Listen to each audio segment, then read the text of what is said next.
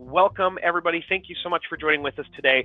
Today's training focus is going to be kind of four themes.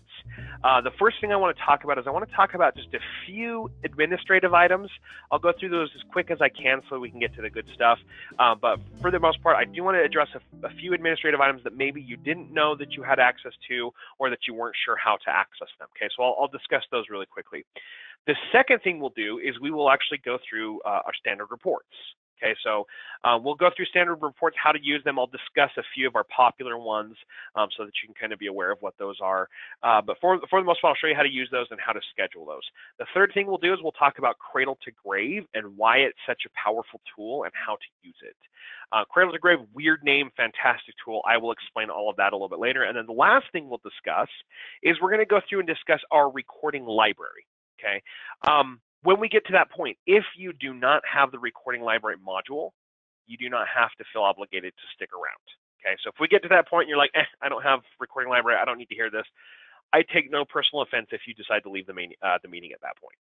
Okay, so I'm going to go through it anyway. So if you want to stay on, great. If not, then don't worry about it. Like I said, I take no personal offense if you decide to leave at that point. Okay. Now, before we get into anything here, I want to discuss two things. The first thing I want to mention really quickly is this.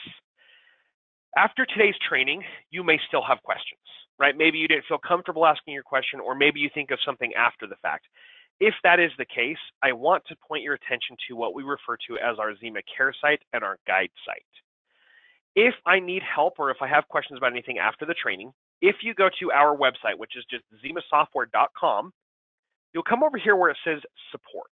If I click on support, that takes me to what we call our Xima Care page. Now, the Xima Care page is mostly or strictly about troubleshooting. If I'm having issues with Chronicall, if it's not running or if I run into an issue, then this is a great place to go. There's a lot of great information here. However, if you're just not sure how to use something, or if you're looking for a certain aspect of Chronicall that you're just not sure where to find it, then what I would recommend is that you click on this documentation library option. The documentation library is a new feature that we have. It's something that we've just recently put together, and it's continuing to grow each day. But the idea basically with this is a how-to site. This is our user's guide site, if you will. So if you do have questions about anything, maybe today after the training you have questions about Cradle to Grave. If I come here and click on Cradle to Grave, there are some articles that will talk to you a little bit more about Cradle to Grave. If I want to know what something means, I can click on terminology, and that will allow me to see a list of what something means in Cradle to Grave. Okay. If I have questions about specific reports, if I come here and click on Run Report, and this is, again, an ever-growing, ever-changing item, so I like to say that it's organic. We have recently put a list of all of our standard reports here. Some of them we're still working on, but for the most part, what you'll have access to is if I have questions about a specific report, let's take, for example, one of our most popular, the Agent Call Summary. If I click on Agent Call Summary, over here to the right-hand side, it gives me kind of an overview of what this report is used for. Point of interest, many companies want to see how many calls an agent has missed. This report provides a missed calls column, which is just right there. Okay, I can click on the picture. It shows me a little bit bigger what it is, what the report's going to look like, that kind of stuff. And then, of course, I get a description of what each one of those items mean. Okay, so this is a great resource. All of the reports, I will be honest with you, I'm still working on a lot of these, so I don't have all of them done yet, but there is information about each one. I'm just giving you more information, and that's why I say that some of them are not done. So there is information for each one. I'm just giving you more. So that will take me just a little bit, but hopefully soon in the next week or so, that should be done. For the most part, this is a great location for you to go to find any questions or to answer any questions that you might have on how to use Chronicall. Okay. So I wanted to start there really quick, just so you know that this exists. Okay. All right. Cool. Let's do this now. The other thing I want to talk about is how to access Chronicall. So this is the second thing I want to mention before we actually jump into Chronicall. There are two ways to do this. The first is once Chronicall has been installed on your network, I can access it from any computer on that network. The first way is through any web browser that supports Java. Now, if you are not sure which web browsers support Java, of course, when I'm talking about web browsers, if you're not familiar with what that means, most of you probably are, but if you're not, that's your Google Chrome, Mozilla Firefox, Internet Explorer, Opera, those types of things, Safari.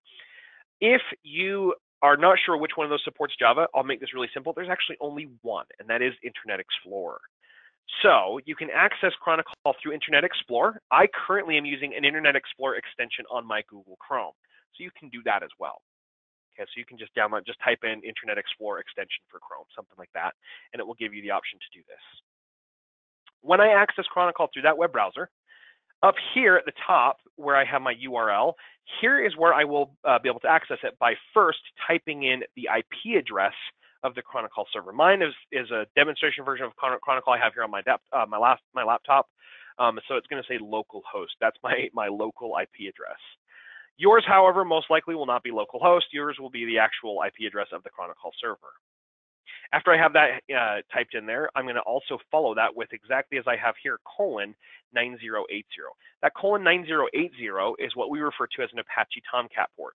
The only thing you need to know about that, you don't need to know all about the background of those or anything like that. The only thing I need to know is I have to have that there or I cannot access Chronicall. This is the port that we use to access Chronicall through that web browser. So if I don't type in :9080 here, it won't take me anywhere. I have to have :9080 there, and then that takes me here to the Chronicall login page. Okay? That's way or option number one to access Chronicall. The second is actually what I would recommend. Once I'm here to the Chronicall login page through Internet Explorer, there's this little link here that says Chronicall Desktop. If I click on that, that takes me to a page where I can download the Chronicall Desktop. An even easier way to do this, I'm going to tell you to go against everything that I just told you not to do. If I open up Google Chrome and try to access Chronicall through Google Chrome, okay, so I'll type in my IP address followed by :9080. If I try to do that here, guess what? It doesn't take me to Chronicall, but it takes me exactly to this same page. Okay, with one difference, that difference is telling you, hey, this is using Java that we can't use. So there you have it. But it's the same thing. Here is my Chronicall desktop download. Now, through this, I'll show you this really quick. I'm going to go ahead and minimize my Chronicall there. Through this, when I do this download, I do recommend that everybody does this. Once I do this download, all I have to do is click on the option here, Windows or Mac, okay, and it will give me the option to download, in particular, two things. The first is what we refer to as Chronicall browserless. The second is the actual Chronicall desktop itself. Okay, so it will give you the option to download both.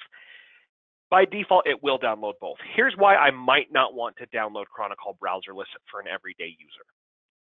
I don't want them to access Chronicall, right? So if I don't want them to access Chronicall, I'm going to deselect the option to have Chronicall browserless installed. Well, then why would I do it for an everyday user at that point? Well, because you might want them to have the Chronicall desktop features. I will explain what those are in just a second here. But before we touch on that, let's really quickly just talk about Chronicall browserless. The first thing it provides me is browserless Chronicall, meaning I will be able to access Chronicall outside of a web browser. I won't have to use stupid Internet Explorer, right? If you're like me, I don't prefer using the Internet Explorer. I do occasionally for these purposes here, but for the most part, I don't like to. So I download the Chronicall desktop so I can have access to that Chronicall desktop, Chronicall browserless. Okay. I get asked a lot, what's the difference between browserless Chronicall and browser Chronicall? There's only one difference. One uses a browser, the other one does not. That's it. Everything else is the exact same. Features, functions, everything is the exact same. The only difference is one uses the browser, the other does not. Okay.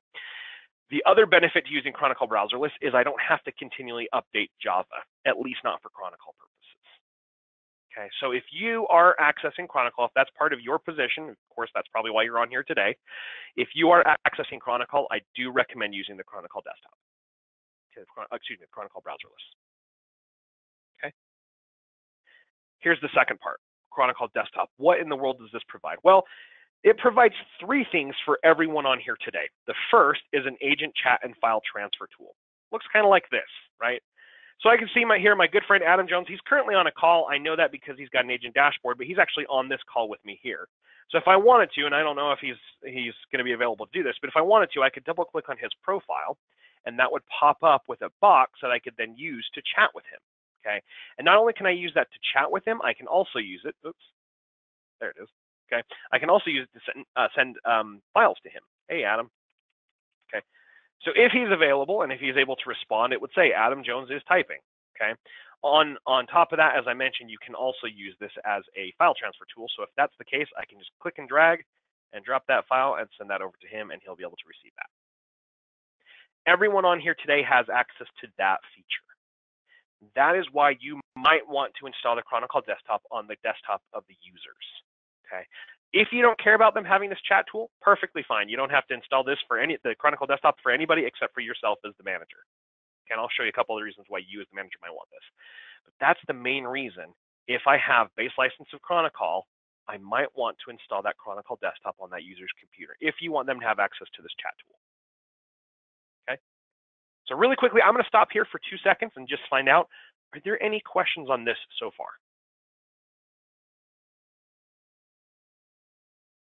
Okay, cool. All right, then let's go ahead. I'm going to move this over here just in case Adam does decide to respond. It will pop to the front of my screen, just FYI. Okay. All right. A couple other reasons why I might want this tool. For you as the manager, you also have access to what's called the Chronicall Heartbeat. The Chronicall Heartbeat alerts me to any time that there's an issue that interrupts the Chronicall service.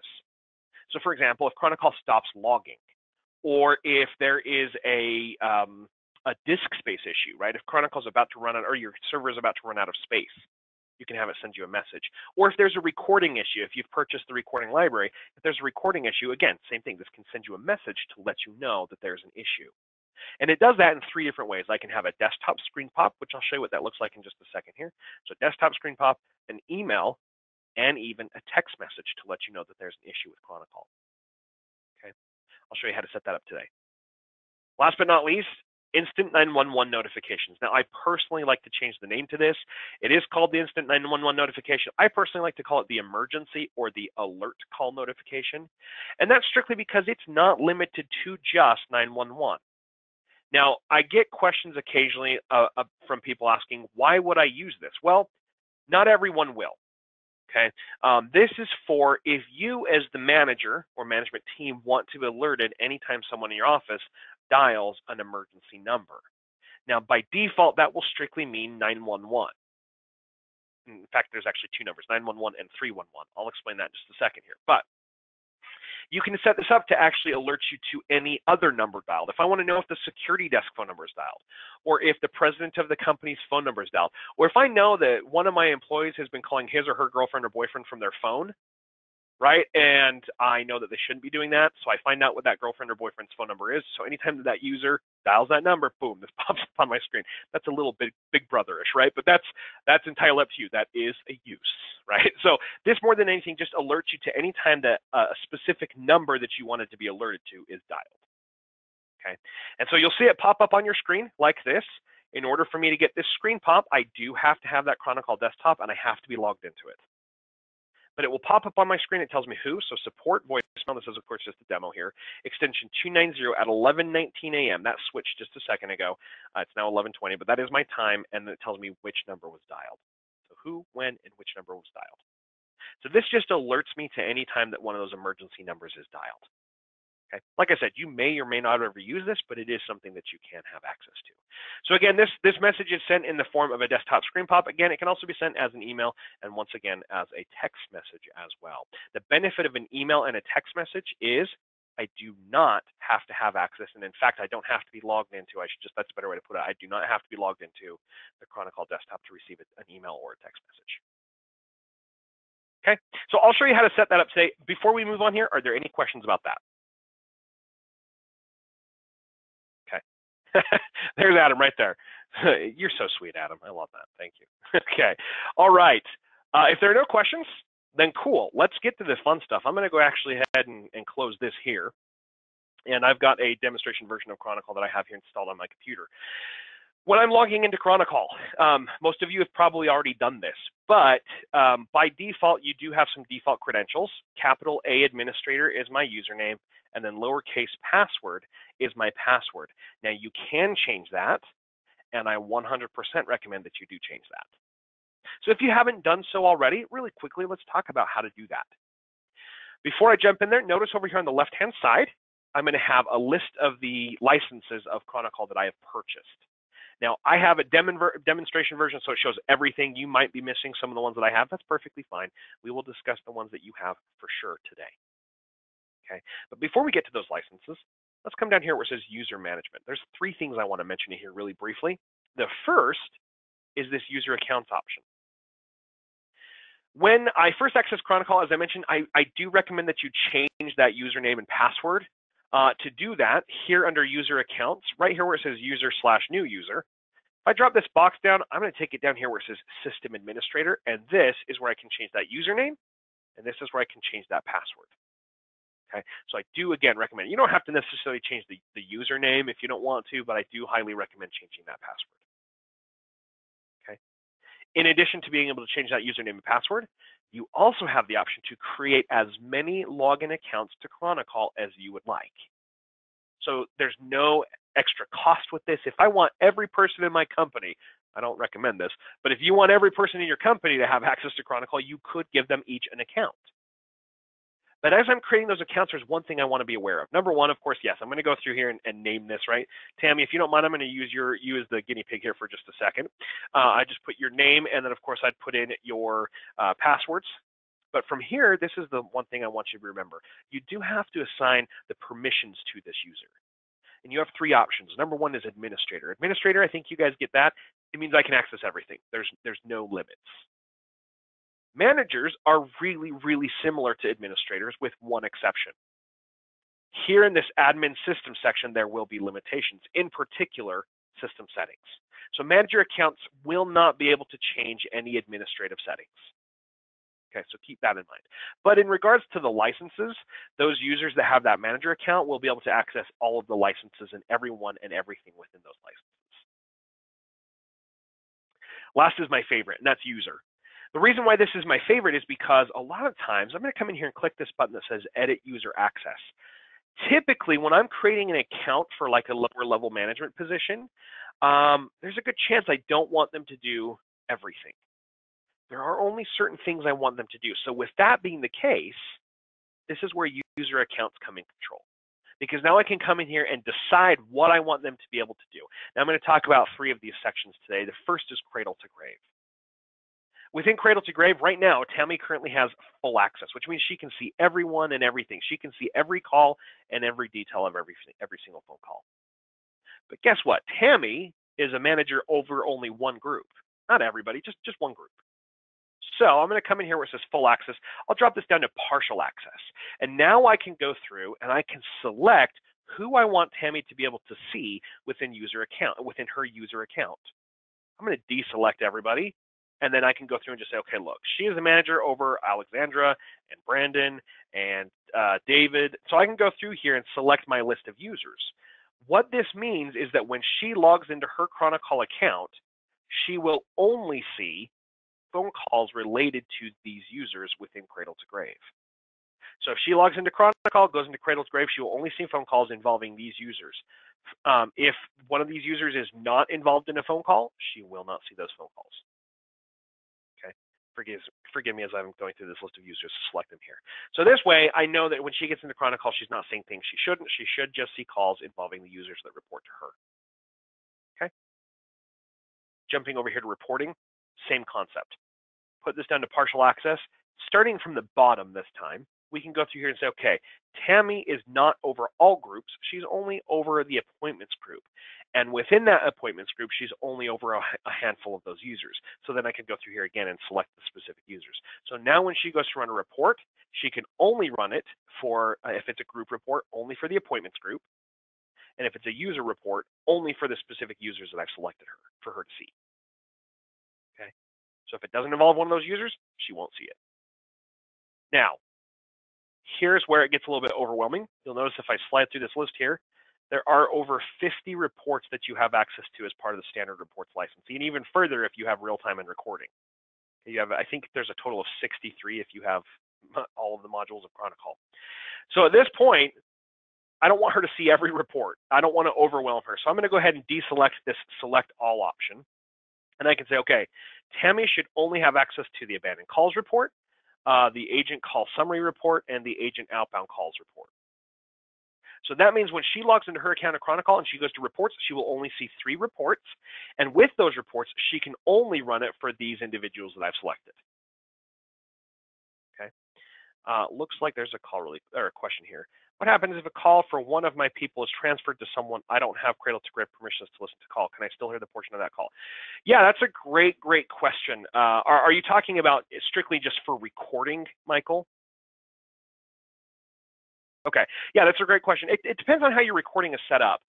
If you are using our Vertex option to do the recording, essentially, unless that person, so let's say, for example, okay, you are using the Vertex. Okay, say, for example, I'm the user, right, and that call comes to me, and I transfer it to someone else, right? So my portion of the call will be recorded. If the person that I transfer to is not a negative recording, then that call should record straight to the end of recording, okay? So you should be able to hear it. You should be able to hear the full recording.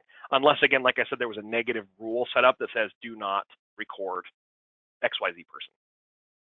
Okay. So you should be able to hear that recording through the end.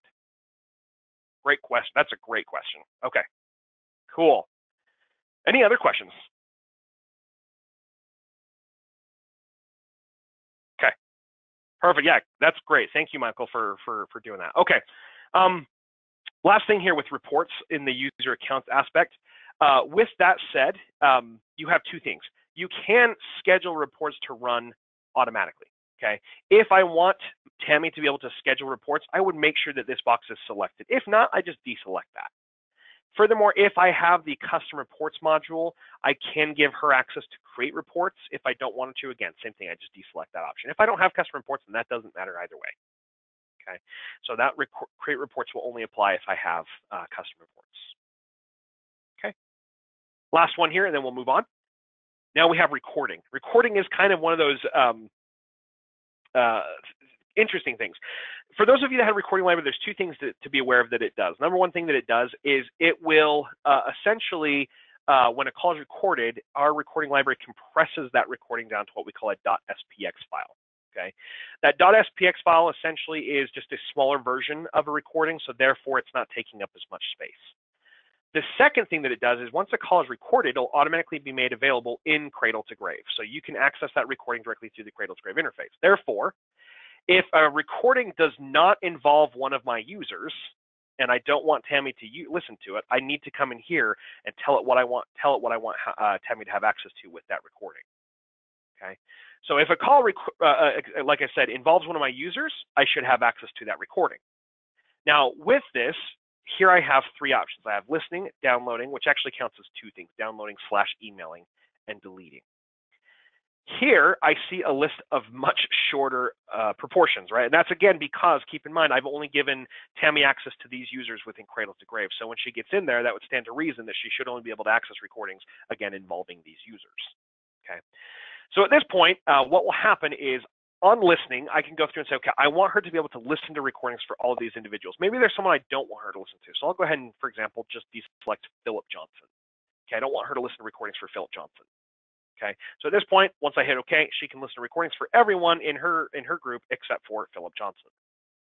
Next, we move over to downloading, which again counts as two things, downloading / emailing. You'll notice here Philip no longer is presented in this list. So at this point, if I don't want her to be able to download or email recordings, again, I just deselect everybody. If I want her to, except for a couple people, then I can, of course, again, I can go through and deselect the ones that I don't want her to be able to record or to download or email for. Okay, I'm just going to go ahead and deselect everybody. I don't want her to download or email recordings. And then deleting. Deleting is the big one, of course. By default, if I don't go through and do this, guys, if I give someone access to Chronicall and I don't come in here and set up their user account, then at this point, they will automatically have access, or by default, they will have access to delete recordings. I don't want that to happen. So again, I come in here under deleting and deselect everybody. That means she cannot delete recordings for anyone. Okay. So that is how you create a user account. I'm not going to spend any time on real time. Chats actually has to do with this chat tool, okay, in particular for the internal chat. If I want someone to have access to that chat, I can give them access to it. What that basically means is you can see those chat messages in Cradle to Grave. So any chat message that my users are involved with, if it's someone that I can see in Cradle to Grave, I will also be able to see their chat messages if they are using this chat tool. Okay, so you will be able to have a record or history of that. Okay, any questions before we move on here? Or any other question? How long does the recording stay in the system? That's a great question. By default, indefinitely until your server runs out of space. Okay, but you do have the ability to create essentially a pool. Let me kind of show you what I mean by that. Here in Admin System, under System Settings, you actually have the ability to define how long you want Chronicall to hold on to those recordings. We didn't do this by default because every industry is different. For example, if any of you are in the insurance industry, I heard recently from someone that they had to keep recordings for up to 7 years, right? So we didn't put this up or set this up by default simply because each industry is different. But if I do want to be able to go in there and create what we refer to as a retention policy, in other words, how long I want Chronicall to keep those recordings, I can come in here under the recording library section of System Settings, where it says recording libraries. Mine currently just says one recording library. You might have more, so you'll kind of have to do this for each one of those. But I would select my recording library, hit Edit, and then from here where it says Recording Storage Location, Configure Drive Pooling. I open this up. Now, I don't actually have recording library set up in my demo here, but what would happen is this box would open up and it would show me where those are being stored. Again, I don't actually have one running because this isn't actually connected to a phone system, but I would see where they're being stored. Of course, you can change that. And right here where it says retention policies, if I check this box, it says delete old recordings to make room for new recordings. I now can go through and say, okay, never delete recordings newer than, if I were in the insurance industry, 7 years. Okay, and then I can say delete recordings older than, again, same thing, 7 years. Okay, so you can do that by days, months, or years, but that way you can tell Chronicall what to keep and what to get rid of. Okay, now just be aware, when it does purge those old recordings, it does get rid of the recordings. They're no longer accessible unless you've downloaded it and saved it somewhere else, but you would have to do that manually. Okay. I hope that answers your question. If it doesn't, let me know. But are there any other further questions about that? Okay, fantastic. All right, great questions, guys. Okay, just a few more administrative items. Like I said, I'll try to go through this as quick as I can. The user management section is kind of where we spend the most time because that is one, if you are the administrator for your account, then we want to make sure that you kind of understand how to do some of those things. So we've talked about creating accounts. One of the other things we can do is what we refer to as create a user role. Now, when I'm using Chronicall, Chronicall reports, or you can report within Chronicall on individual users. We call them agents. You can also report on your hunt groups or work groups, whatever you prefer to call them. You can report on inbound calls, outbound calls. You can report on phone numbers, things like that, right? So when we get into reports, you'll see there's a whole list of options for you to choose from. We've given you this option to create what we refer to as a Chronicall role. Essentially, a Chronicall role is a Chronicall created group. Now, of course, that is separate from your phone system group. Now, the reason I might create this, let's say, for example, I'm Tammy. Right? And in Tammy's appointments group, not everyone in that appointments group reports to her, just a team. There's a handful of people from that team that report to her. So when she goes to run a report, she doesn't want to run it on the entire appointments team. I haven't given her permission to see the entire appointments team. So to make it easier on her, I'm going to create what we refer to as a Chronicall role. That means I can come in here and say, okay, create role. Let's say Tammy has a team called Tammy's team. Tammy's team. Okay. From here, what this means is I can now go through and say, here are the users that report to her. So I'm going to go ahead and select this little person image here. This pops up with a list of all of my users. So now I can go through here and select those users that report to her. So give me just a second here as I kind of walk through and do this. In fact, I don't want to use Cody. I want to use David instead. This is just a list of users that I use on a regular basis to kind of illustrate this purpose or this option.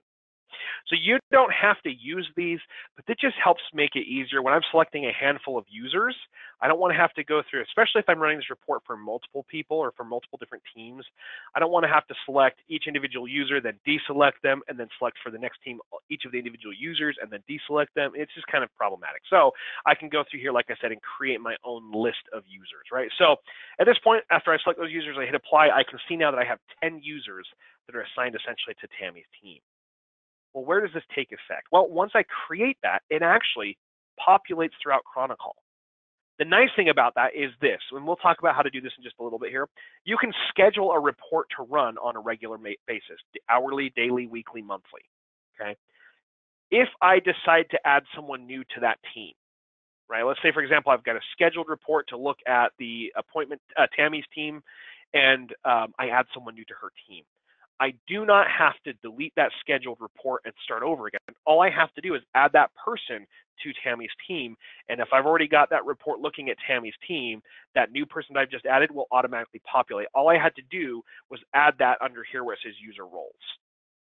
Okay. I don't know if that makes any sense. Hopefully it does. But let me kind of show you what's going to happen here. So I'm going to click on Run Report. This takes me to my list of reports.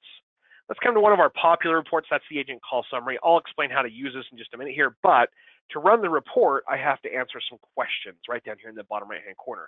We call this our report runner window. We also might sometimes refer to it as parameters. Okay, essentially parameters are questions that we're going to answer to run this report. So here, this is an agent report, says it right in the name. Agent, again, just a reminder, is users, or you might call them extensions, depending on your phone system, okay? But here where it says Rose Agent, I can open this up and say, you know what, I don't want to run this on appointment team 1, which is what I ran it on last time. Now I want to report or run it on Tammy's team. You'll notice there, Tammy's team is now there for me to use. So once I create it under user roles, or Chronicall user roles, it will now populate throughout Chronicall. Once I select Tammy's team here and hit OK, when I run this report, it will feature those 10 users. So I will see a list of 10 users here. I'll recognize those names, and it will show me the statistics for those users. Okay. So user roles, like I said, is kind of a way to create a Chronicall group that's separate from your phone system group. Okay. Any questions there? Okay. Perfect.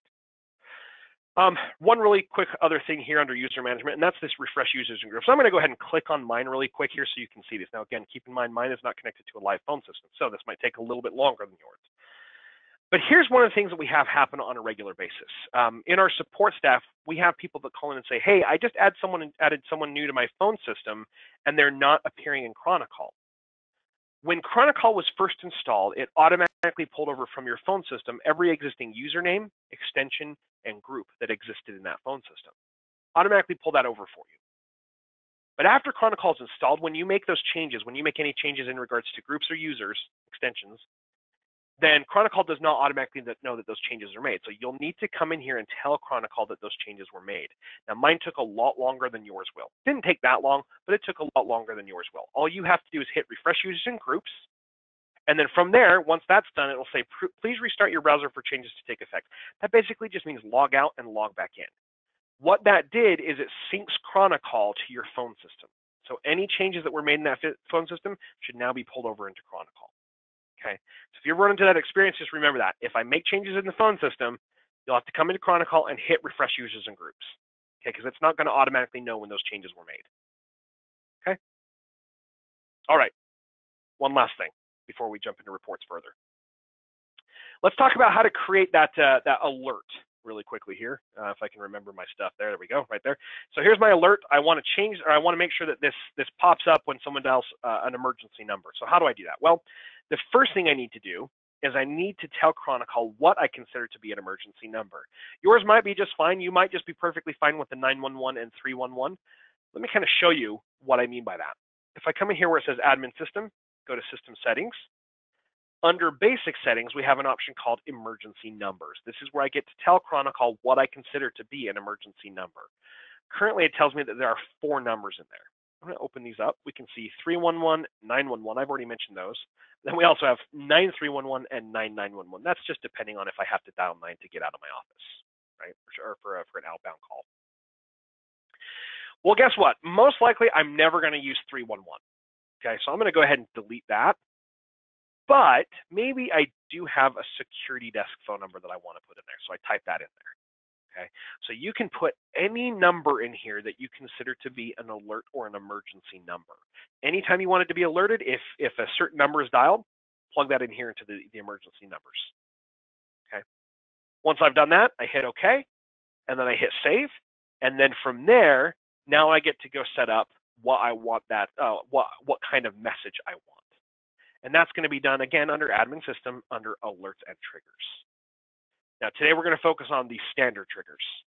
Now, by default, all of you will have at least these 3: emergency call, logging issue, and disk space issue. A couple of you, if you have recording library, you should also see recording issue and insufficient recording ports.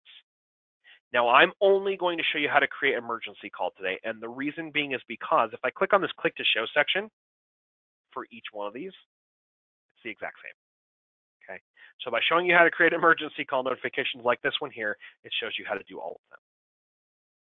So to start off with, let's do this one here. How do I want this? Who do I want this to pop up for?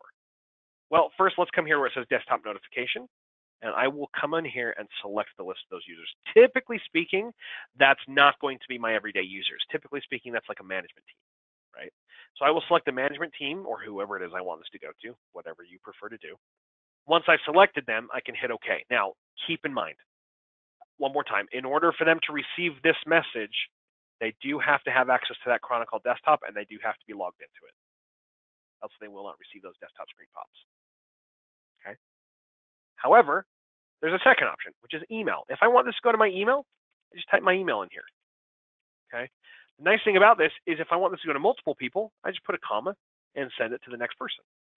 Put their email in here as well. Now there's a third option, which is text messages. If I want this to be sent as a text message, I'm going to stay here in this email line. I'll put another comma, but then I need to find out for whoever I want this to go to, I need to find out what is their cell phone service provider's text message gateway. Once I know what the gateway is, I can come in here and plug that in. So for example, here in the States, I go through a company called Verizon, right? If you're in the States, you're familiar with them. I got into Google and I said, hey, Google, what's Verizon's text message gateway? And it tells me that it's my number followed by @vtext.com. Okay, really simple. If you go through Verizon, there you have it. Your phone number followed by @vtext.com. Each cell phone service provider throughout the world has their own text message gateway. You plug that in here, again, just put a comma after each one, and essentially it's an email, but it's sent as a text message. Okay, from there I hit save, and then you're good to go. And that's how I set up all of those. Okay. Any questions there?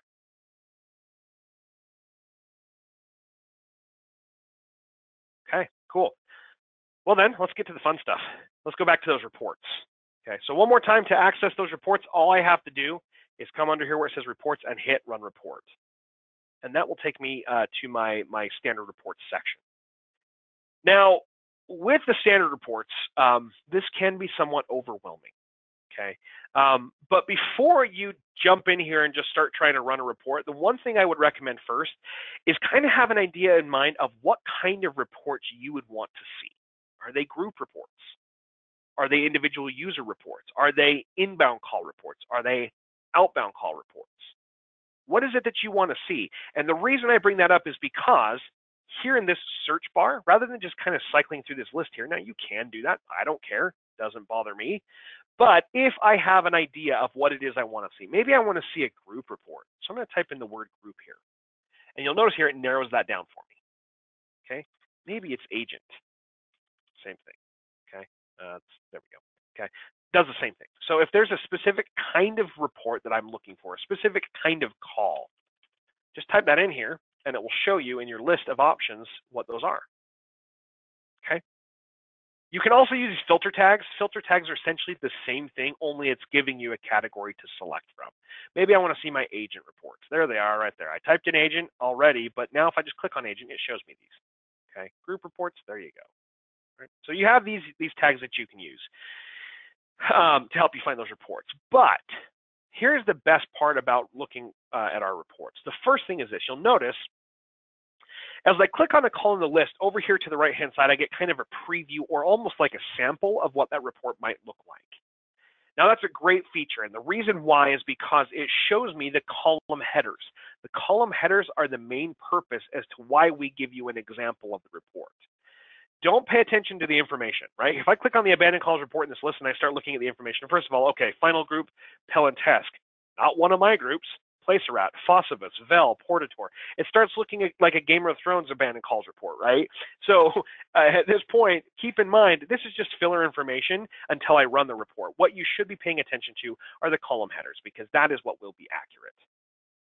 Okay, so abandoned calls, extremely popular report. People love to know how many calls are being abandoned. Let's break this down for you. What is an abandoned call? Again, this is something we get questions about a lot. In fact, we do have an article about this that explains this in detail on that guide site that I showed you a little bit earlier. The question we get most often is, what's the difference between a missed call and an abandoned call? Really quickly, a missed call is any call that comes to my extension or rings to my extension and I don't answer it. Okay, that's going to be counted as a missed call for me. Now, an abandoned call is any call that does not end in talking or a voicemail. So if that ends in something like queue, right? If I'm sitting in that queue and I get sick of waiting, I hang up, boom, that's an abandoned call. Or maybe it's on hold. If I'm sitting on hold and I get sick of waiting, so I hang up, boom, again, abandoned call. It can also be a call that ends in a ringing event. Now, ringing events are kind of interesting.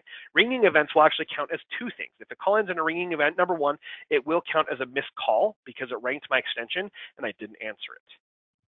But it will also count as an abandoned call because guess what? It did not end in a talking or a voicemail event. Okay, so just remember, abandoned calls, if it didn't end in talking or voicemail, it will be considered an abandoned call. Now, one last thing with abandoned calls can be calls that at one point were answered. Weird, I know, but let me kind of give you a scenario here. Let's say, for example, you call in here to our office and Adam answers. And when he answers, you say, hey, Adam, I need to ask you a question. And he says, hey, can you hold on for just a second? So you say, sure. So he puts you on hold. A minute passes, 3 minutes pass, 10 minutes pass, you get sick waiting, so you hang up. So that call will count as answered because Adam answered that call. But it'll count as abandoned again because you hung up in something other than a talking event or a voicemail event. Okay? So that is what an abandoned call is. This report is extremely popular. People love to see how many calls are being abandoned. Now, we'll use this report in just a little bit here. We'll run it and we'll kind of take a look at a couple things in regards to cradle to grave. But I wanted to explain that really quick because, like I said, we do get a lot of questions about that. Okay, let's jump back here to this agent call summary really quickly here. This report is great because a lot of people do want to know, hey, how many calls are my users missing? The agent call summary has a column called missed calls. So we'll show you how many calls they miss. Another one, agent inbound calls. Okay, agent inbound calls show me if the call was answered. That's another one that will show me if calls were missed.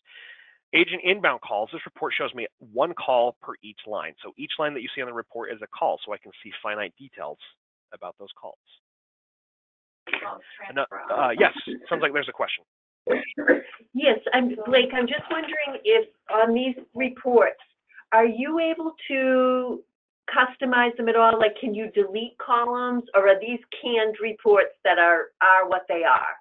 Great question. Yeah, so what we're looking at right now are canned reports, so they are what they are. But if you have our custom reports module, you can do whatever you want with these reports. If there's a specific column that you don't like, or if you want to change the meaning to something that's on here, then with custom reports, you do have the option to do that. Okay, but as they are right now, these are canned reports. What you see is what you get. Okay, great question. Okay. Let me show you just one last report, and this is another really big one. Like I said, we do have group reports. We have inbound call reports, outbound call reports.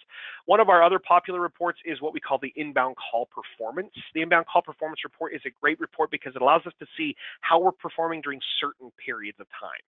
Now, this can be, as the report says here, hours of day. Like I said, don't pay attention to this because this is just filler information, but we can do hours of day, we can do minutes of hour, days of week, days of year. So if you want to see, hey, how are we performing during certain time intervals, this is a fantastic report. So this report would say, hey, from the hours of midnight to 1 a.m., this is how many calls were presented, answered, abandoned, and so forth. Okay, even things like, hey, how many calls were answered within 10 seconds, 15 seconds. So if you have like a service level agreement, this is a great report for that purpose. Okay, so we've tried to cover all of our bases here. You know, if you need more flexibility, of course, there is the custom reports module that you can purchase if you have not done so already. But for the most part, like I said, we've tried to cover all of our bases here with some of our reports, or with most of our reports. Okay, so those are just a couple I would recommend. Again, that's the inbound call performance, the agent inbound calls, which is up here a little bit more right there. We have the agent call summary, and of course also the abandoned calls report. Okay, so those are just a couple that we recommend as popular reports, if you will, at times. Okay, so let's talk about how to run a report. Really simple to do. every report will have down here in the bottom right-hand corner what we refer to as the report runner window. The report runner window, again, houses those questions or those parameters of what you're going to use to run the report. So right here, the first question to always ask is, what report time frame do you want to see? Now, this is really cool, and this is actually one of the things that, again, kind of separates Chronicall from other softwares out there. We have the ability to go back and report on any time when Chronicall was installed. So I know for a lot of you, Chronicall is really new, but there might be some of you on here who have had Chronicall for a while. I know I've had people on my training sessions before that have had Chronicall for 3 years. Can I go back and run a report from 3 years ago? Yeah, if it was a time when Chronicall was installed, absolutely. Okay, so if it was a time when Chronicall was installed, I can run the report for that time. Okay, and I almost went to the future there. We cannot run reports on the future. Okay, with these you can run them for any amount of time that you'd like. Maybe I want to do it for a day, okay, or maybe the entire week, or maybe the entire month. All I have to do is select the first day and then the last day in the time frame, and it will highlight everything in between. Maybe I don't want it to highlight everything in between. Here's an advanced option. Advanced option gives me a little bit more flexibility with those time schedules. Maybe I don't want to run it for 24 hours. By default, Chronicall looks at 24 hours a day. Maybe I don't want it to. So if I open this up, I can say, look, just run it from my business hours, 8 a.m. to 5 p.m. Or maybe I just want to see it for a couple hours. Look, I want to see it from 8 a.m. to 10 a.m. Okay, so you can have a little bit more flexibility there. The other thing I like to point out here is days of week. Maybe I just want to see every Monday and every Wednesday. So if I come in here where it says days of week, I can go through here and say Mondays and Wednesdays. And we'll only run it for those 2 days. Okay, I might have everything selected there, right? I might have every day selected for the month, but maybe I just want to see the Mondays and Wednesdays of every month or of that month. So then again, I can go back into advanced, select days of week, and select Monday and Wednesday, and we'll just look at Mondays and Wednesdays. So my point is, you have a lot of flexibility here with your time schedules or your time frames. Okay. Let's go back and run this for the 10th, which was yesterday. I'll go ahead and select OK here. And again, as I mentioned, this is an agent report. Therefore, I need to select which agents, again, the AKA users or extensions. I want to select the users that I want to feature on this report. Now, I created earlier Tammy's team. So I'm going to go ahead and select Tammy's team. But I can also do this by individual users. If I want to go through that list and say, okay, these are the people that belong to Tammy's team, had I not created that role, then I could come in here to users and say, okay, Alexandra, Brandon Carpenter, and so forth. Okay, but we're just going to go ahead and leave Tammy's team selected there and hit OK. I also have the option to add charts. Charts are essentially just graphs. If I want to see visual representation of those columns through a graph, I can. So here I have a line chart showing or showcasing total calls. Answered calls is represented by a pie chart, and missed calls is represented by a bar chart. I can also arrange these however I want. Maybe I want my line chart to be my focal point. Okay. So that's of course up to you. You don't have to use those if you don't want to. You have it. Now from here, we jump down here where it says PDF. There are actually 4 formats that I can use to run this report. PDF and HTML are most popular, but you can also use them as an Excel spreadsheet for further manipulation of the information. And of course, you can also do a CSV or comma separated value. But we'll go ahead and stick with PDF and then hit run report. That's it. Answer a few questions. And at that point, the Chronicall will go through then and run my report based upon the information that I've selected. Now, depending on how much time, this is my demo here. So like I said, it's not connected to a live phone system. It might take just a second here. But for the most part, it should be fairly quick. Again, of course, depending on the amount of time that you selected that you want to see on that report. Okay. So here's my report. I'm going to go ahead and zoom out just a little bit here, make it a little bit easier to see. Up here, we have kind of an overall summary. I prefer sometimes to refer to that as like the group summary. And then, of course, we have it broken, and I'll explain why in just a minute, but we have this broken down by individual users so we can see how many calls that they were involved with. Okay. And then, of course, as I mentioned, we also have our charts down here. So I've got my missed calls chart here. It looks like, and it's kind of hard to see, but it looks like Jenna Bailey had the most calls missed, probably around 22, 23. If we come back up here, we see Jenna Bailey missed calls, 23 right there. So she missed the most. Okay. It's really pretty simple to run. Now, the reason I run this report in particular, number one, again, because it is one of the most popular. Number two, there's one other thing I want to explain really quickly, and that has to do with total inbound calls. Okay. This is another situation we get calls for which we get calls, I should say, on a fairly regular basis. We're trying to provide better documentation so that this makes more sense. Here's one thing I want you to keep in mind. Again, as I mentioned, this is kind of like the group overall summary, right? So right here we see total inbound calls. It says 367. Great. What happens occasionally is people will start looking at those numbers, and then they'll add all of these inbound calls up for each of the users. And sometimes that number together combined does not match total inbound calls here. Okay? In fact, it's usually higher than what you see here in total inbound calls. Now, people call into us and say, holy cow, there's something way wrong with my report.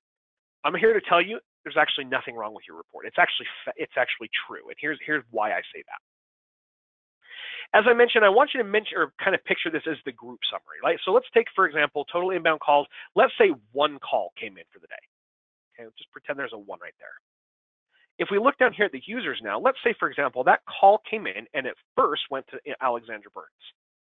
So it rang to her. Let's say she misses that call. And depending on how I have my call flow pattern set up, maybe that call then next rings to Brandon Carpenter. He misses it. David Green, he misses it. Erica Owens, she's the shining armor here. She's the one that goes and answers that call. So that call was answered by Erica Owens.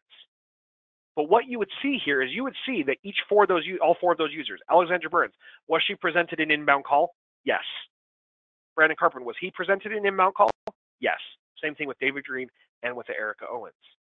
So all 4 of them received an inbound call, albeit it was only one phone call. Okay, Chronicall is very literal. It is seeing that one phone call to the group was shared between those 4 users. Each one of those users received that call, but those first 3 missed it.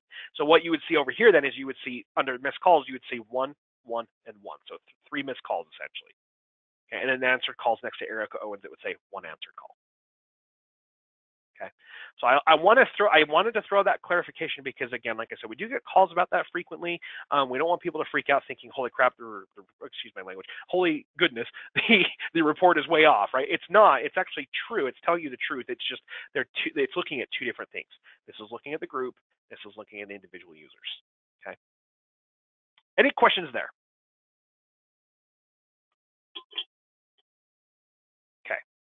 There's one last thing. Yes, go ahead. I'm sorry. So if you want to look at manned time, and you may have a different definition of that, but like the amount of time a staff is actually logged in taking calls, where do you find that? Yeah, so there's a couple ways that you can find that. The first question I have is, do you have our real-time module? Do you know? Yes. Okay, cool. So if you have the real-time module, this is one that I would recommend using, the Agent Real-Time Feature Trace. It shows you how long they're logged in. So you can see here where it says, feature time log. Well, actually, this one's actually kind of a logged out. There's actually, let's do this one right here. Come on. There we go. Okay. Performance summary. So this report here, right here where mine says total duration, I would need to tell this, I want to run a report to show me how long someone was logged into their group, right? So here where it says group, I would select the group or groups, and then from there I would select feature duration. And feature duration allows me to say things like group login, okay, or extension login. And what would happen is if I selected both extension login and group login, it would actually provide 2 columns on the report, one for group login and one for extension login. And it would show me their total duration logged into both the group and the extension. So this is the report I would recommend that you use. Okay. Does that answer your question for you? Yes. Okay, perfect. Great. Any other questions? Is there any, sorry, I don't mean to be You're fine. here, but is there any way, like if we were to kind of tell somebody, these are the most important things for us, what report would I get most of those features from? So I'm looking at, I want to look at call length, I want to look at volume of calls answered, calls abandoned, calls missed. And I'd like to get that, as much of that in one report. Is there a way to kind of try to find that out? Like what report would encompass most of those elements? Yeah, so let me do this really quickly here. We kind of have two. So it kind of depends on how you want to look at it. You could do group summary by agent, for example. So I can see agent. I can see if, and this is in particular if I have multiple or users that are part of multiple groups. So I can see here agent number one. So I would select the agents that I would want to see here. It would show me the agent. And then for the group or groups that they're part of, I can see how many calls were presented, how many were answered, how many were missed, what their average speed of answer was, their login time, their logout time, that kind of information here. So this is probably, yeah, I would say this one. I'm trying to remember. Agent summary by group is another one. Oops, if I can spell. Of course, my computer likes to give me a delay here. Oh my goodness. It's because you're all watching me type. Okay, so agent summary by group is another one. So you could look at the group and then it would show you each of the individual users for that group. So it kind of just depends on how you would want to see it. Group summary by agent will show you kind of each agent in their own little kind of mini report. So it's a agent one and then show the details for their groups that they're part of. Whereas this one's kind of the opposite. It will show you the group and then each of the users that belong to that group and then their specific statistics. Okay. Okay. So I would probably recommend the other one over this one, but that of course is entirely up to you. Okay. Okay. Great question. Yes. I hope that helps. But it does.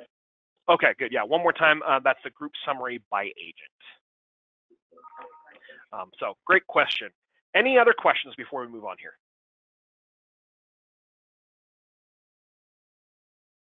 Okay, perfect. Well, guys, there's one last thing I want to talk about with reports, and that is how to schedule a report. It's actually really simple to do. And as I previously mentioned, here's another, you mentioned call volume. So here's agent call volume. So you can see different times of the day what their call volume was, right? So that's just another one I heard you say that. But moving up one report, we'll go back to that agent call summary. I want to schedule this report maybe weekly or monthly, right? This is all, of course, up to you. But if I want to schedule this report to run automatically, all I have to do is right click on that report and go to schedule report, okay? When I get to schedule report, I choose what I want to call this. So again, Tammy, I'm going to just keep using you here if that's okay. Tammy's, let's call this Tammy's monthly agent call summary, okay? From here, I get to decide how I want that sent to me. Now, I can have it emailed, which of course is by far the most popular. I can have it saved to a server directory, which is probably the least popular. And of course, there's printing. I can do all three if I'd like. Focusing on the email, because like I said, that's probably the most popular here. If I select email to the following address or addresses, again, same thing as kind of like setting up that alerts and triggers. I would come in here and type in the email.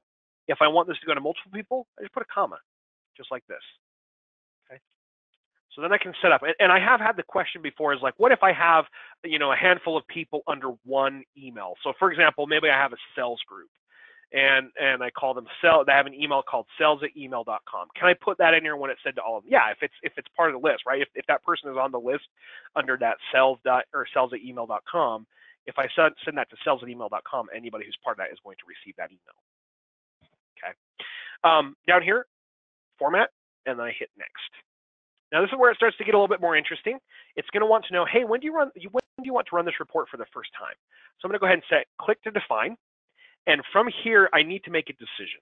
Before I select my delivery date, I need to decide how frequently do I want this report? Do I want it daily? Do I want it hourly, monthly, weekly? What do I want? Well, let's say, for example, I want this report as a monthly report. I'm going to have it send on the last day of the month, the 30th, and I'm going to have that send at 11, of course, that's military time or universal time, 11:59:59. So right before midnight, right before it strikes October 1st, I want this report to run. Okay.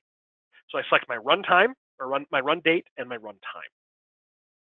From there, I'll show you what I'm doing, why I do that in just a second here. I want this to go ahead and be, like I said, I can do it hourly, daily, day of week. Here's the difference between daily and day of week. Daily is every day or every 2 days, every 3 days, whatever my preference. Whereas day of week says, look, I'm not here Sunday or Saturday. I don't want that report to run Sunday or Saturday. I just want it to run Monday through Friday. Okay, so that's, of course, entirely up to you. I'm going to go ahead and say monthly. And this gives me two options where it says monthly by date, which basically means report will be delivered on the last day of the month. Okay, or by day of week. Report will be delivered on the last Sunday of the month. So that's, of course, again, up to you. Most often, it's done by date, which is, again, here I've got it the last day of the month. If I selected October 1st, it would say the first day of the month. If my month ends on the 15th, it would say on the 15th of the month, right? So that'll change based upon what you select. I can select months if I want to. Maybe I don't want it to run every single month. Maybe there are only specific months. Okay, so whatever. Maybe you do this quarterly. I don't know, something like that. But then I can go ahead and hit next, and now it's going to say, okay, Blake, you've got this scheduled to run on Sunday, September 30th at 11:59 p.m. What do you want on there? So this is where this is probably the most important part of this, where it says report time frame. I'm going to open this up. I've got this scheduled to run on the 30th. This is a monthly report. That means I want the month of information on there. So I'm going to go ahead and select the 1st through the 30th, just like that. Okay, that means on the 30th at 11:59:59, I'm going to get a report covering the entire month of September. Now, once that report scheduler runs, it's intuitive. It knows it's not just a one-time thing. It then will move to October 31st. And on the 31st, I'm going to get at 11:59:59, I'm going to get a report covering the 1st through the 31st of October. It then moves to November, does the same thing. So it continues that pattern. All I have to do is set it once here with the pattern essentially that I want. So again, the 1st to the last day of the month, hit OK. And like I said, from this point on, after I select my users, after I select my charts, I hit finish. And that report will now be set up to run every month on the last day of the month at 11:59:59. And it will cover that entire month. Okay.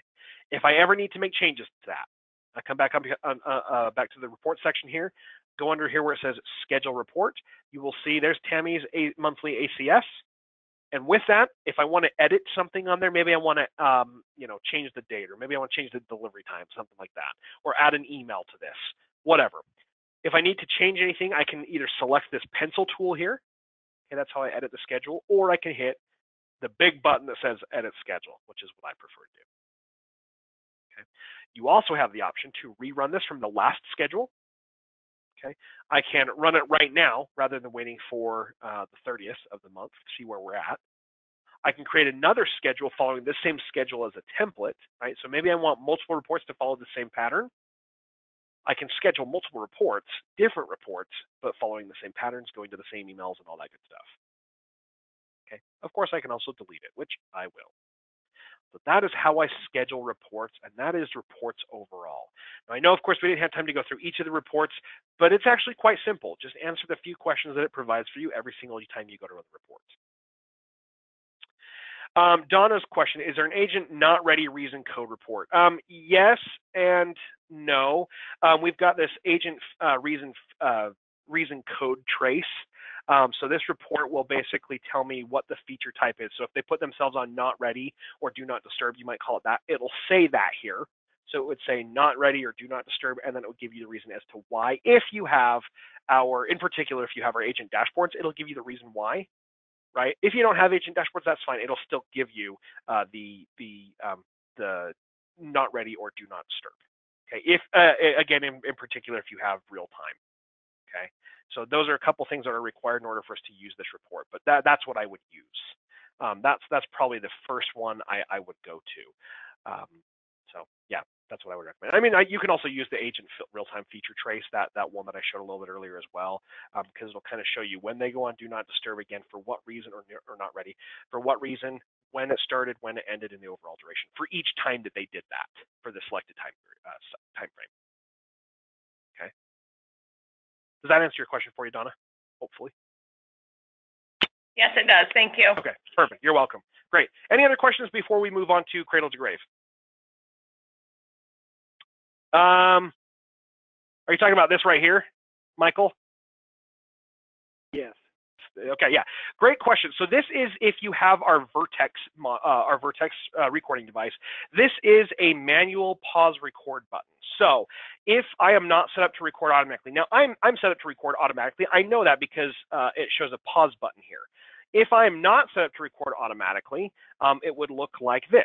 And if I'm on a call, if you want me to have this available, if I'm on a call and I think, you know what, I should be recording this call. If a recording port is available, I can hit this button and it will start recording that call from that point. Okay. If I'm on a call, halfway through it, almost done with it, as long as I'm still on that call, and I think, you know what, I should have been recording this call from the beginning.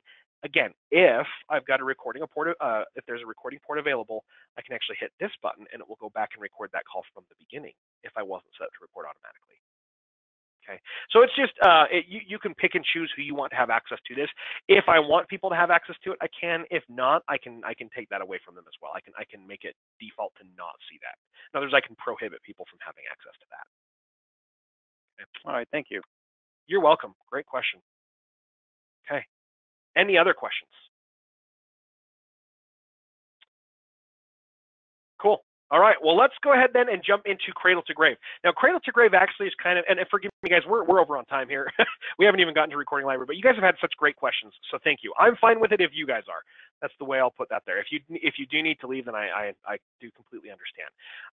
I am recording this session, and so if you do want this session, you're welcome to send me a message and let me know. I send it through what we call WeTransfer, I think is what it's called, and so you'll only have access to the recording for about 7 days. Okay, so just kind of keep that in mind. Is there a question? Yes, I'm so sorry. Can you listen to a live call? If you have Vertex, then yes. And the way that I would do that is under recording. If I have the recording library, and let me kind of also preface this, if you have updated to the most recent release of Chronicall. We haven't always had this available. This is fairly new. So if you have the most recent release of Chronicall, which is 3.10, then at that point, if you have the Vertex recording option where it says view active recordings here, well, yeah, this is probably the best way to do it. So go to view active recordings. And I don't think my demonstration will allow me to show you this, but I can come in here and if there's a call I want to listen to, yeah, it's not going to let me show you, but I can right click on the call that I want to listen to and it will give me the option to listen live. Okay, but that does require our Vertex and it does require the most recent release of Chronicall. Okay, thank you. You're welcome. Okay, all right, great questions. Any other questions? Okay, God, I am loving this, guys. Great. All right, so let's go ahead and do this. Let's jump into to Cradle to Grave. As I mentioned, Cradle to Grave is really similar to the reports, but Cradle to Grave is the backbone of the reports. It verifies or validates what the reports are telling you. And I wanted to do this. I'm going to go ahead really quickly, come back here to my run reports, and I'm going to run this abandoned calls report really quickly because I want to use this in just a second here. But really, overall, as I kind of mentioned, Cradle to Grave verifies what my reports are saying. Also, weird name. I totally get like it sounds super weird. I will explain why we call Cradle to Grave. Okay. And some of you might have heard that term before, but I'm going to run that. That'll probably pop up here for us in just a second. But running Cradle to Grave is very similar to running a report. Okay. There we go. All right. Come back to that. To do this, all I have to do is select my time frame, right? And this can be, again, any amount of time, the entire month, the entire week, whatever I want to do. Let's just run it for the 10th, just for yesterday. And we will come back to these filters. There is one I'm going to set right now, and that's right here where it says calls/chats. If I wanted to see those chat messages, guys, I can just select chats and see those chat messages between my team. So if I wanted to see what Blake and Adam were talking about in that chat tool, I can run this for chats and it will allow me to see what those conversations were. For right now, I only care about calls, so I'm just going to go ahead and select calls and then hit OK. From this point, that's the only filter I want to use for now. I'll go ahead and hit execute. Now, what this is going to do is it's going to pull every single phone call that took place in my selected time frame, right? Starting, and it is chronological, starting with the oldest going to the newest. Okay, so starting at the top, it'll start with my first call for that time frame, and then the bottom will show me the last call for that time frame. Now, right now, I'm noticing I'm seeing 1,000 out of 3,559 calls. Here's my issue. I do have the ability to search through these calls, but if I'm searching for something, let's say, for example, I'm using my quick search tool here. If I want to see a specific call, let's take, for example, and I'll just show you this really quick here. The abandoned calls report is what we refer to as a detailed report. And there's two reasons why I call it a detailed report. Number one is because each line represents its own call, okay? And this, really quickly, here's what we refer to as a call ID. It is not caller ID. It's not a phone number. That number correlates with this call in our database, okay? So I'll show you that in just a second. But It's called a detailed report because it allows me to see details of that call. So for example, I can see that this abandoned call involved a caller or a user named Jeanne Welch. Not a user, excuse me, a client named Jeanne Welch.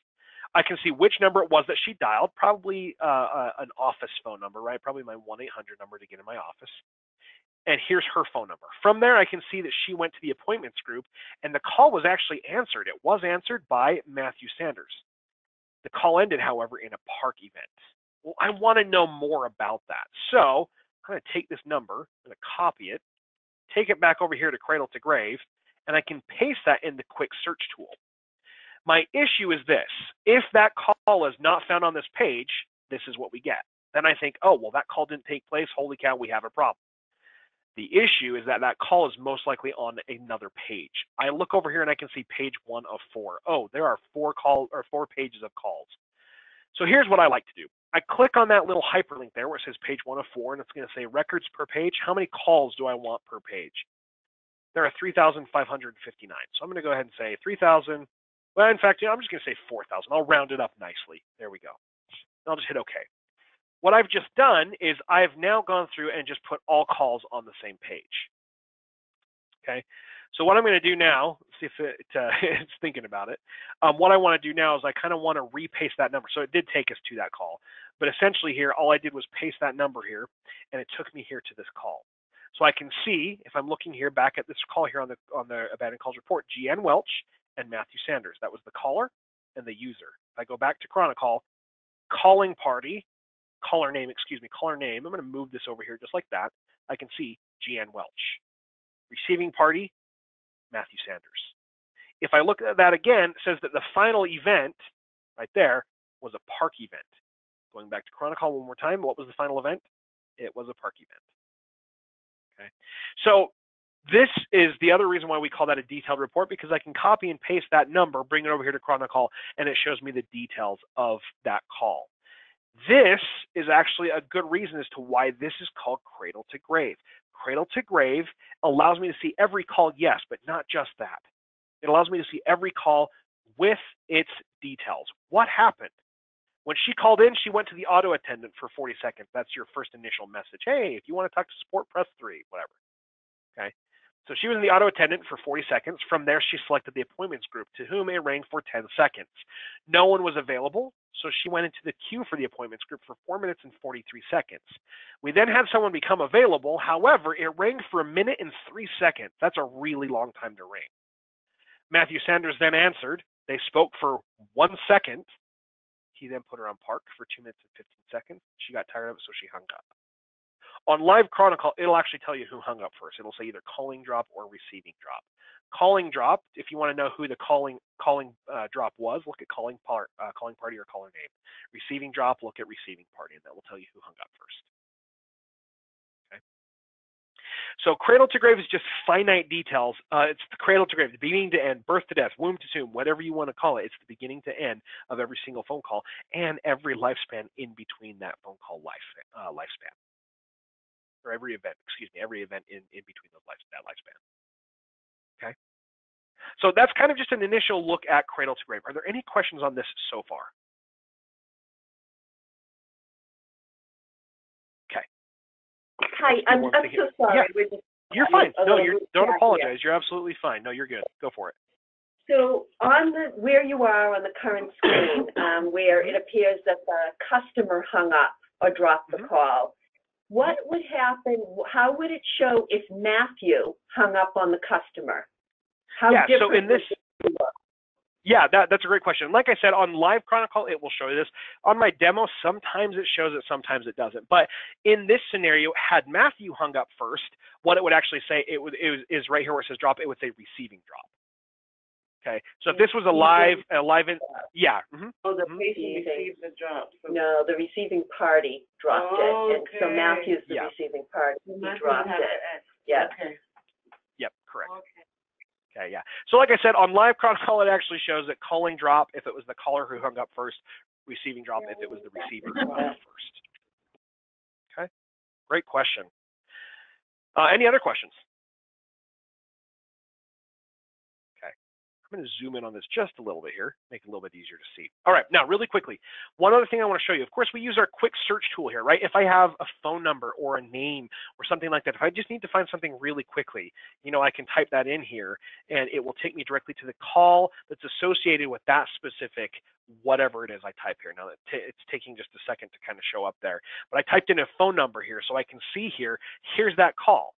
And it shows me that there's one instance out of 1,865. It's just taking a second to catch up there. There we go. So one instance of 3, right? So I can see here, it says there's 3 instances of that number. If I look here, 1, 2, 3. So it's very literal. It's going to say, I see that number 3 times. It's going to show you that there's 3 instances of it. That doesn't mean there's 3 separate phone calls. It just says that it sees that 3 times. And it's right here. Okay, so you can type in anything here. Like I said, if you have that caller name or if you have that phone number, whatever it might be. Okay, but that's great and all. This is that it's not removing any other calls. It's just showing me the calls that fit that criteria. And if something does fit it, it takes me to that call, but it doesn't remove anything else. That's fine. But what if I want to find calls that have specific information or specific events in it? Well, this happens a lot. I want to come back here to where it says criteria, and then it's going to pop up with my Chronicall cradle to grave filters, excuse me. And I have kind of several different kind of filters. I have general criteria. So if I want to search for calls for a specific user, now if I just select agent here, it's not going to be prejudiced against what direction the call is, right? It's going to show me both inbound and outbound and internal calls, I should say, as well. But maybe I just want to see calls where that user was the calling agent or that user was the receiving agent, right? For this purpose today, I'm going to use this agent option. Maybe I want to see all of those calls for Matthew Sanders. I know he had that that call with that person where they hung up, right? But I want to see all of his calls. So I'm going to come here where it says user or users. I'm going to type in his name. Of course, I'm not always searching just for one name. If I know other people I want to search for, I can do the same thing. Just type in their name and select them as well. So you can select as many users as you want. I just like to just type in their name here so I can get to the one I'm looking for in particular. So I've just selected Matthew Sanders, and I'll go ahead and hit OK. From there, I can also select event level filters. Event level filters are things like, I want to search for his calls that have a specific event that took place. Maybe I hear complaints about Matthew. Maybe I hear he puts people, maybe he has 2 long talking events or something like that. So I'm going to go ahead and say talking. Okay, I want to make sure it's a call that actually has a talking event on there. So I've selected Matthew Sanders, calls with a talking event. I'll go ahead and hit execute, and that will show us how many calls fit that criteria. Now, there's probably going to be a good amount for that time frame. 122 total. If you look here, receiving party, Matthew Sanders is all the way down, right? It's Matthew Sanders for days. Then we have things like outbound calls. That's what these little purple arrows represent. It says outbound. I can see that this outbound call was made by Zachary Diaz. So we can see that information, right? That's good, but it's not specific enough. Let's come back to criteria again. So we've got Matthew Sanders, talking events selected.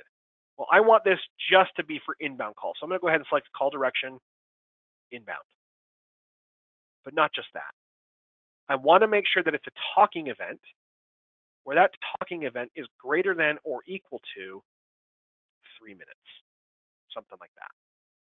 Okay. These are call level filters. Call level filters are more advanced, they're more specific, right? I could even say things like, is that call abandoned? True. Now, I don't know if there are any with that specific criteria, so I'm not going to select that for now, but I could go through here. Is call abandoned? True. Is call recorded? True. Right? So you have all of these different options. Of course, for time's sake, we're not going to go through all of those. But at that point, I can hit execute, and it will go through and only pull calls that fit that criteria. So 122 calls, 52 narrowed down. That's not a very good narrow. I mean, it's 100 or whatever, at least 75 calls less. But at this point, I can open this up and I can see for every call, Matthew Sanders, inbound call, talking event greater than or equal to 3 minutes. Okay. Maybe I want to get more specific. Maybe I want to say greater than or equal to 10 minutes. 12 minutes, something like that. We can hit execute again, and it'll narrow it down even further for us. Okay? So you can use those filters to find exactly what it is that you're looking for to make it easier for you. So you don't have to scroll through each one of those calls looking for that information. All I have to do is type in my criteria. Hey, this is what I want to see. Chronicall, this is what I'm looking for. And then from there, it provides me the calls that fit that specific criteria.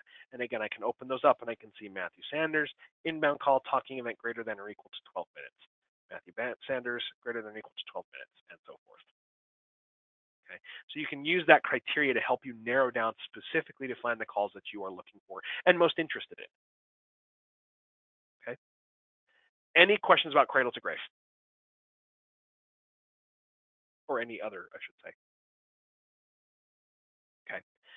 I do want to show you one last thing here. I'm going to go ahead and clear my filters here. I don't have to deselect each one individually or anything like that. I don't have to exit out of cradle to grave. All I have to do is hit delete, hit yes, add filter. And again, I'm going to go ahead and add just calls again because I don't want to see those chats. But at this point, I can go ahead and hit execute. And again, one more time, it'll only pull, or it'll pull calls without those filters, I should say. Okay. So there we go. We're back to 3,559. Now there's one last filter I want to show you, and that's because I get asked about this frequently. And that is, can I see calls for specific phone numbers? Can I see a call to make sure that we called them back, or to see if they actually called in? Yeah, any number that's not part of my phone system is called, or is what we refer to as an external party or an external number. External numbers, there are not numbers or not extensions essentially that belong to our phone system. Okay, so anything outside of our phone system is considered an external number. So right here where it says call includes external party, I'm going to open this up. I'm going to make sure it says include any. I can say equal. Personally, I like to do contains to give myself a margin of error right there, just to be safe, a little safety net. But then at that point, I type in the phone number that I'm looking for. Now, I would always recommend don't put in any parentheses, don't put in spaces, don't put in dashes. Just type the number straight just like that, hit OK, and hit execute. And again, at that point, it'll go through and pull any phone number that fits that criteria. So here's that phone number right there. And we can see there it is, and we can see the details for those calls. So we can see here, if they call and say, you guys never called me back. No, they're right, we didn't. Right? Granted, that was just for one day. So maybe I wanted to see, the past week. Hit execute, again, same thing. We can look for that number, and it'll show us how many instances of that number there were in that time frame that we selected. Okay. So that's cradle to grave.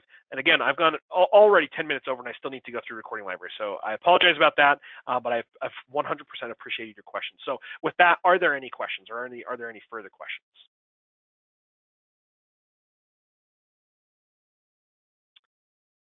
Okay, cool. Well, let's talk about recording library really quick. The great thing about recording library is it's a really, really simple tool to use.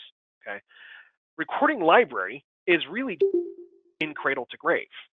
Again, keep in mind it really does two things. The first thing it does is it compresses recordings, so it makes them smaller, right? So I can save more space. The second thing it does is as soon as that call is recorded, it is then made directly available for me to access through the cradle to grave interface. Now, personally, I'm going to come down here and say, is call recorded? We'll go ahead and set that at true. And at this point, I am going to come back up here and make sure that calls are selected and not chats. There we go, and then hit execute. So at this point, I want to see all calls that are recorded in that specific time frame. If it's recorded, it'll show up here in my list. Recording section right there. Okay. So if a call is recorded, all I have to do to listen to it is click on that play button, and at that point, it'll pop up with a little media player down here at the bottom. I can listen to that recording. As I'm listening to it, there are a couple things I can do. Over here to the right-hand side, we've got this little option that looks like a click on that, and it shows you what I have the options to do with this recording. Now, of course, this is all dependent on what I've been given permission to do when this account was created for me. If I'm a manager or if I'm an administrator, I can do whatever I want with these recordings. Okay, but if you've created a user account for me, as I did for Tammy, then at this point, I will only be able to do, again, like I said, what you've given me permission to do. So I can download this recording, I can email this recording, I can delete this recording. Those are the three main things that you've given me access to do. Generate external listen link is for those of you that want to send a recording to someone, but you don't want them to have permanent access to it. So if I need to send a recording to someone so they can hear it, I can generate an external listen link. That means I get to set days. That means if I only want them to access that recording for maybe 3 days, right? I'll go ahead and select 3 and then hit OK. My demo here won't allow me to do this all the way typically. Yeah. At that point, it would generate a link that I could paste in an email, copy and paste in an email, send it to them, and they will be able to access that recording, but only for 3 days. After 3 days, that link turns off, and I will no longer be able to access that recording as the person that received that recording. You always will be because it's part of Chronicall. It's your recording, right? So there you have that. Okay, few other options you have. If I ever add notes to a call, can I add notes? Absolutely. If I'm listening to this recording and I want to keep track of something, I want to, you know, maybe right here, I hear something that took place and I want to keep track of that. So where it says view notes, I'm going to click right here and I'm going to add a note. At 31 seconds into that call, this is where it got scary, right? So whatever. So I can add that note, hit save, and I can hit close. So if I'm accessing this recording later on, I can see here that there's actually a little note here in this C2G note section. Okay, and I can see that note, and I can also, if there are multiple notes, because there might have been multiple notes added to here, or added to this call, so I can open this up and say view notes, and it would show me all the notes that were added to this call. Okay, that's a great question, Michael. Again, Michael's question, you probably don't see it, is what happens if a call is put on hold? Does the call continue to record all of the whole time? If you're using Vertex, by default, yes, it records the entire call. So you can have that entire call recorded so you can hear all the nasty things they say about you if you put them on hold. There is an option in your recording rules where you can have it just record just the talking events. Okay,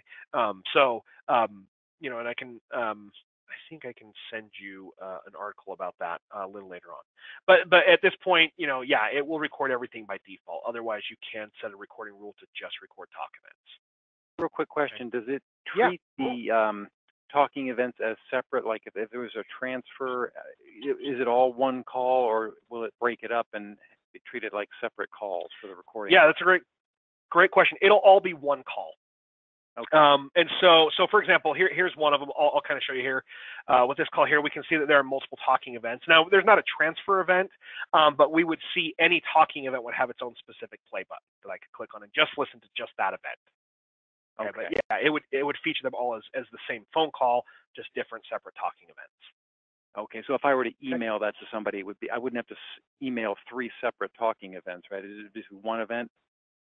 Right. Yeah. So at this point, what I would recommend you're going to do, if you are going to email the recording, I would always just right click on the initial button. So like you'll notice here, yeah. So I would just right click on the initial button and I would say, you know, email as a WAV file or a .spx file. But yeah, that's what I would recommend doing. All right. Thank you. Okay. You're welcome. Great question. Okay. Now, just a couple more things here. Of course, as I mentioned, you could add notes. You can also create a snippet, right? And this actually might be really helpful for you, Michael. If there was only a portion of that call I wanted to send, I can actually create a snippet. And that basically means I can come in here and say, okay, just this portion right here, right? This is all I want them to have access to listen to. So at that point, I could download it, and then I'd have the option to email it as well. Right, so you can create snippets. So if you're like, okay, the rest of the call doesn't matter, this is the portion that matters most, then you can, of course, create that snippet and email that snippet or download that snippet, whatever you need to do. Okay, I'm going to go ahead and close that there, and we'll do this one last time. There's one last thing I'll show you. That is for these really long calls, right? Maybe this call is 25 minutes, 30 minutes of talking. You know, ain't nobody got time for that, right? So I can go ahead and hit playback speed, and I can actually change the speed. Now, when you do this, if I put this at 2.0, that speeds it up by ×2, but it doesn't make them sound like chipmunks, right? They're going to be able to hear the whole recording, but it's going to be sped up in their normal voice. Okay. Same thing if I slow it down. Maybe I want to, you know, maybe they said something and I didn't quite catch what that was, so I want to slow it down so I can slow that speed down so I can hear that in slow motion.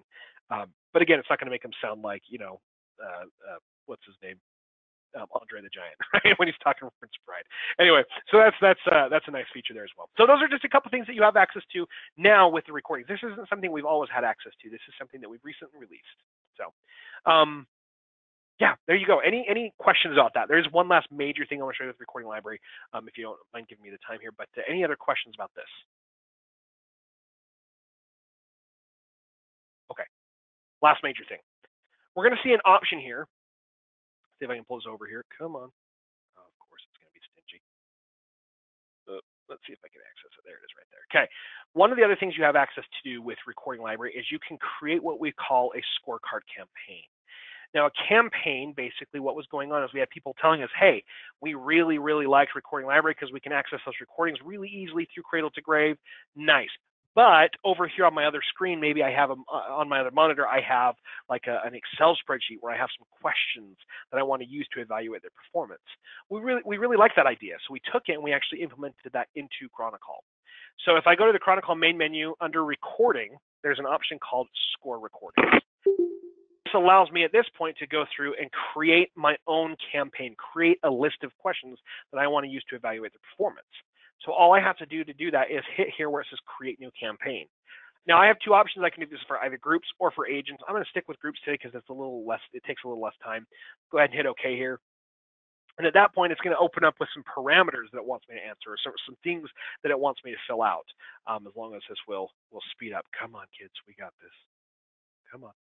Oh, there we go. Okay, so here we have the option now to name what I want this to be. I'm going to go ahead and just call this Tammy's campaign. I don't think she's here anymore, but we'll go ahead and do it anyway. And Tammy's campaign, we get to select a start date. This is really cool. I can be back in the past. You know, maybe I've had my recordings now happening for 2 months. All right, cool. Let's go back to the beginning of July. Maybe that's when they started. So I'm going to go ahead and select the 1st or the 2nd of July. I can select the 1st. That's fine. And then hit OK. That means it's going to be able to provide recordings from me from that point. Okay, so depending on what I select to do here, or depending on what kind of my end goal is, I have the option to see in the past here. I also have the option to add an expiration date if I want to. I don't have to. Maybe this is something I want ongoing. Maybe I want to use this as an evaluation tool at all times.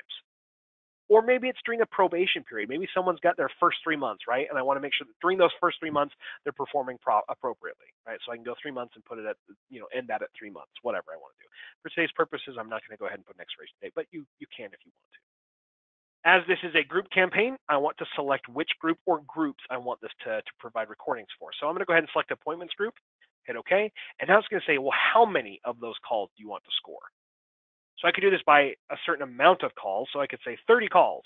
Now, if this is ongoing, it'll be 30 random calls out of 100. So out of every 100 calls, 30 of them will be provided for me to use in this process. I'd rather do this by percent. I'm going to go ahead and say 5% of their calls I want to be able to score. Okay, there we go. Great. Now, at this point, all I have to do is add my questions. Okay, so questions, question text, question type. Here's add. I have 3 options. I have yes or no. Is this a yes or no question? You guys are going to be a lot more creative with this than I am. So yes or no. Okay. There's question number 1. Number 2 is on a scale of 1 to 10. 1 to 10. How 1 to 10 is it? Okay. Scale of 1 to 10. Great. Last one or last type of question is a text question, and I'll just say notes slash comments. There we go. So those are my questions. Like I said, you guys are going to be more creative with this. You can add as many as you want to that. From there, I could hit OK and honestly be done. But I think it actually makes you hit add filter here. So just keep that in mind for some reason. I noticed that today as I was kind of playing around with this. So you have to hit add filter here, but you don't actually have to add filters. Okay. There's 2 other things this allows me to do kind of while that's waiting. The first is this. I can create some campaign permissions. By default, only manager accounts and administrator accounts to Chronicall have access to this campaign. However, if I've created a user account for someone, let's say, for example, Daniel is one of my users. He only has access to a certain group of people, and maybe he is over the appointments group. Maybe he's a supervisor under Tammy. So at that point, I want him to be able to get in here and help me with this. So I'm going to go ahead and select Daniel. That means Daniel now has access to this campaign, and he can get in here, listen to the recordings, and help me score these calls. Otherwise, it would just be administrators and managers that have access to this. Okay. Now with these filters, this is actually really nice because there are a lot of times where I want to make sure that I'm only getting calls provided to me that are recorded that have specific events that take place. For example, coming here where it says event type, I want to make sure that this actually has a talking event on it. Because kind of like Michael's question earlier, is it going to provide me recording, or is it going to, will Vertex, for example, or does Chronicall record the call even hold events? Yeah. Let's say, for example, that this call just has a queue event on it and it recorded it. I don't want that. That doesn't provide me any value. So I want to make sure that that call actually has a talking event on it. But not just that, for example, maybe I want to make sure that that talking event is at least a certain amount of time, else again, it might not provide any value. So I'm going to go ahead and say anything greater than 5 minutes.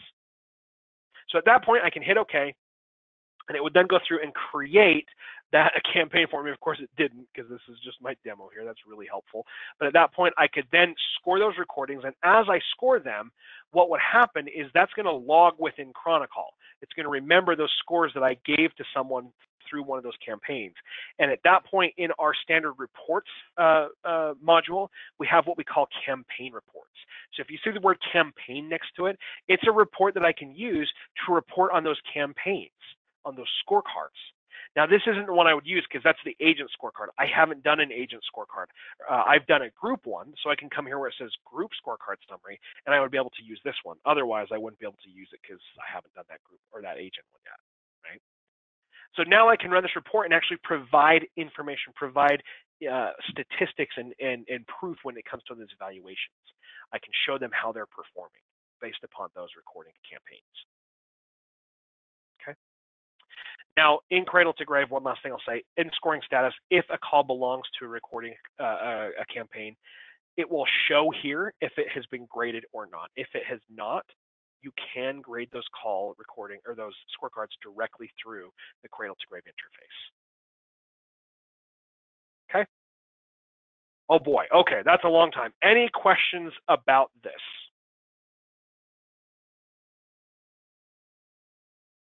Okay. Any questions about anything else we've discussed today?